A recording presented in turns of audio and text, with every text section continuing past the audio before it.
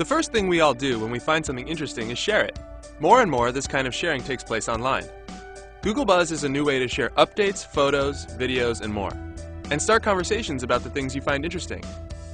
It's built right into Gmail, and uses the friends you've already made, so there's nothing to set up. You're automatically following the people you email and chat with the most. You can choose to share publicly with the world, or privately to a small group of your closest friends. Buzz goes beyond status messages. It automatically pulls images from links, plays videos in line, and lets you flip through photos the way they were meant to be seen. Big and fast. You can connect to other sites you use, like Picasa, Flickr, Google Reader, and Twitter, so your friends can keep up with what you're doing around the web, all in one place. Buzz makes sure you see the stuff that matters most. The best part about sharing is getting responses to your posts. Buzz sends these comments to your inbox to make sure you don't miss them. You can respond right from there to keep the conversation going.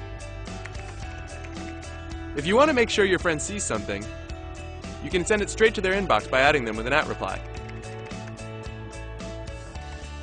You'll sometimes see recommended Buzz from people you're not directly following.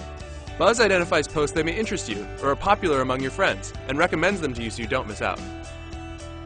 And it works on your phone, so you can keep up with what your friends or people near you are buzzing about.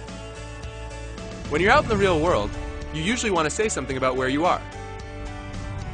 Buzz makes this easy. So try it out.